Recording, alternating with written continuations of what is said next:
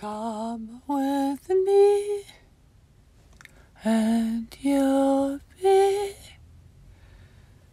in a world with pure imagination. Ciao, Princess Silky here. Hello.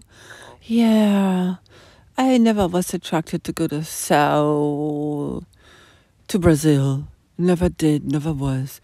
I have the feeling that they're super ignorant.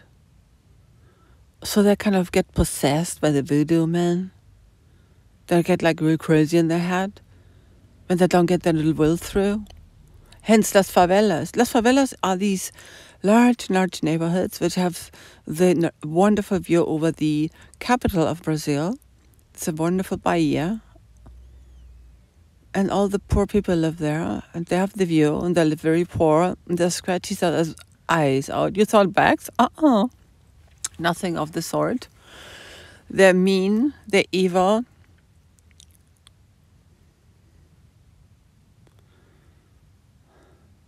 And like I said, their psyche is not really prepared for any new.